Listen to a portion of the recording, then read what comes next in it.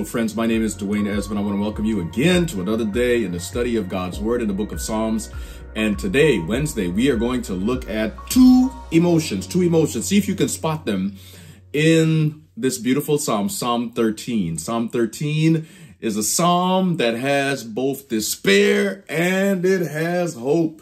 But one of the things that's beautiful about this psalm, and you'll learn it today, is that it has a twist that comes toward the end that I think is magnificent. So the psalmist wonders, Lord, how long will you forsake me? How long will you not hear me? How long are you going to let me stay in the situation I'm in?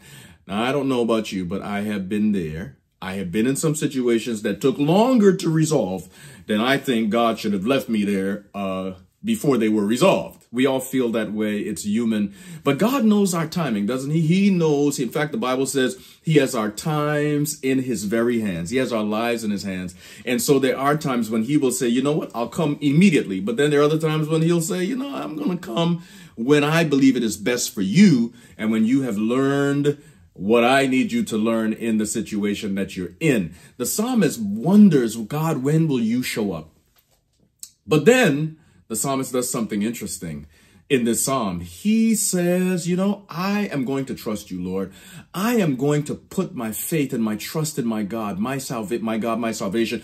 And then he says that, you know, I am yet going to sing praises to you. I will one day get back to where I'm supposed to be with you, even though right now things seem a little out of control. I know it sounds a lot like yesterday and the day before, and that's intentional.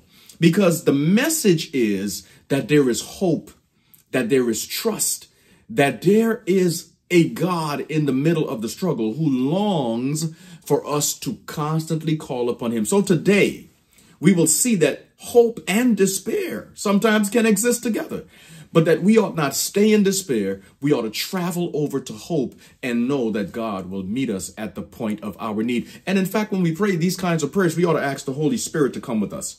The Holy Spirit will help us to pray, not just what's in our heart, but also pray the hope that we need so that we can take hold of our God and bring him near.